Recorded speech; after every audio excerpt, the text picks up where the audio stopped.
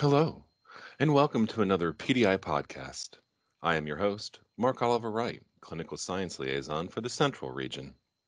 With me today is Dr. Timothy Wiemken, Ph.D., MPH, FAPIC, FSHEA, CIC. Tim is an associate professor in the Division of Infectious Diseases, Allergy, and Immunology at St. Louis University in St. Louis, Missouri. He is the Director of Data Science and Epidemiology at the Institute for Vaccine Science and Policy, the Director of Infectious Diseases Epidemiology at SSM St. Louis University Hospital, and the Director at the Systems Infection Prevention Center. Dr. Wiemken has a doctorate in public health from the University of Louisville, where his research focused on social networks for knowledge mapping in the field of infection prevention.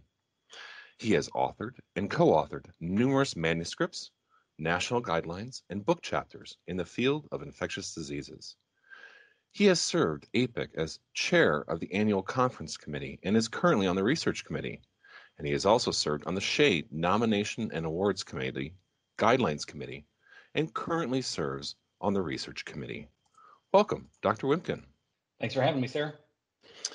Recently, the CDC issued new guidelines with respect to the role of surface contamination with SARS-CoV-2 virus and the potential for transmission. They stated, quote, "The principal mode by which people are infected with SARS-CoV-2 is through the exposure to respiratory droplets carrying infectious virus. It is possible for people to be infected through contact with contaminated surfaces or objects, but the risk is generally considered to be low." How does that correlate with what is known about other respiratory viral pathogens, including other coronaviruses? Well, I think it's an interesting approach. Certainly wholeheartedly disagree with all of their statements for a lot of reasons, really. First and probably foremost, it's not evidence-based really at all. It's more selective science than evidence-based science, which I think has become more of an issue over the past year and a half.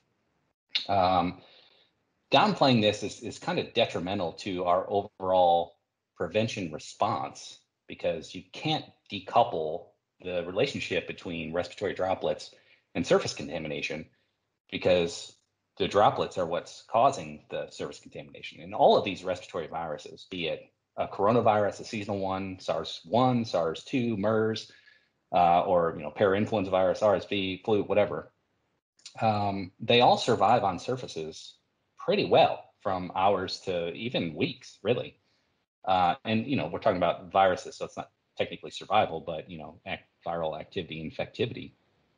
So, if someone coughs or sneezes, talks, even whatever, any droplet that's going to come out of them is going to land on a surface. And if those viruses can be active for any amount of time, then surfaces are incredibly important. I mean, you think about how often you run into somebody or within a distance to breathe their air directly versus how often you touch a surface and don't sanitize your hands properly and then touch your eyes or eat or whatever. That risk is certainly different. Now, I certainly don't want to downplay the importance of the person-to-person transmission because it certainly happens. And it's certainly very important. And that's why mask use is so important, because mask use is going to prevent or facilitate prevention of both of those things, both surface transmission by preventing a large amount of respiratory droplets from landing on a surface, as well as the person-to-person transmission. And this is particularly important in kind of enclosed areas or areas with poor airflow, crowded conditions, that kind of thing.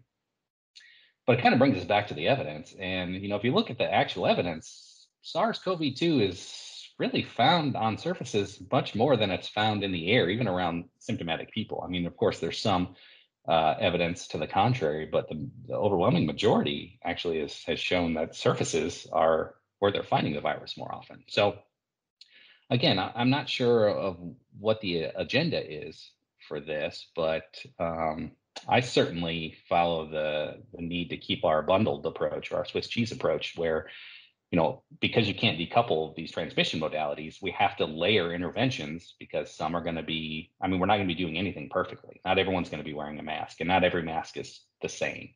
Not everyone's going to be washing their hands. Not everyone's going to be disinfecting surfaces properly with the proper things. So we need to layer all of these things because bundles work, and that's where the evidence is. Fascinating.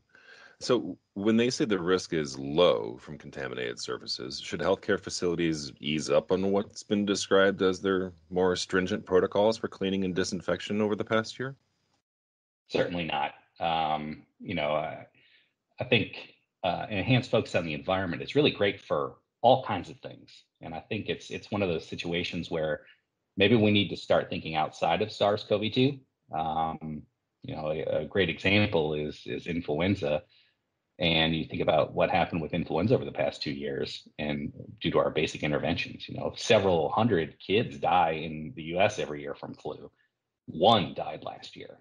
So we're talking about basic interventions, wear a mask, and hygiene. These are, interventions that no matter how you spin it, they really take minimal effort. And we've saved hundreds of kids' lives in 1 year because of this basic stuff. So, and then in the hospital setting, a focus on the environment is always a struggle. EVS is a critical aspect of our prevention efforts for all kinds of things, C. diff or CRE, any of these pathogens. So enhancing our focus on that is only going to save more lives and improve patient safety. Well, in that vein, do you think that supplemental disinfection, such as either electrostatic sprayers or UVC light post cleaning, have any benefit? I'm not sure that we have kind of good enough evidence to document certainty of these things. Evidence is all over the place because those types of studies are really hard. I think the environment is one of those situations, much like mask use and that kind of thing. It's hard. Since you can't really decouple the environment from other transmission modalities very easily. Those studies are really hard to do and they're very expensive.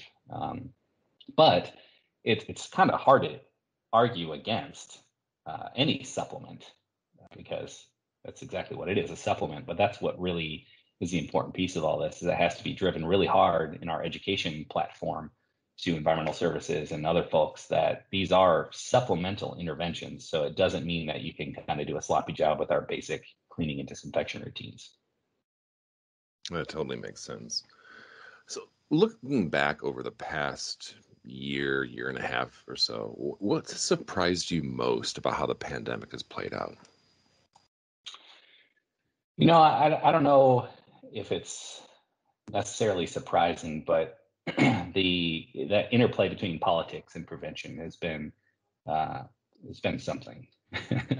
It's sad to see that basic hygiene and prevention efforts as any political league. Really, public health is kind of apolitical at its core.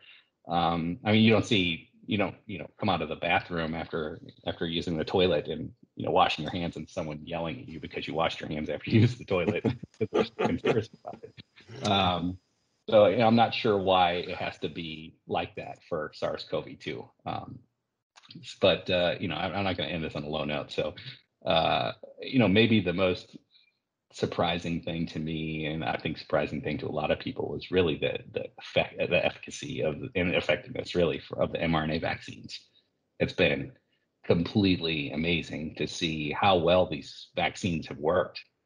And we've discussed this before, and people are always concerned that these vaccines are untested, and of course we know that in reality the science has been around for decades. This is mRNA vaccine technology. It's not new at all. We've never had a licensed vaccine before under that platform, but we've been studying it for a very long time. And that's kind of one thing I always say to people who are hesitant to get vaccinated because of their concern for these vaccines being rushed or whatever. And it's really not that we rushed this; it's that we never really had any fire beneath us in any need to get anything out.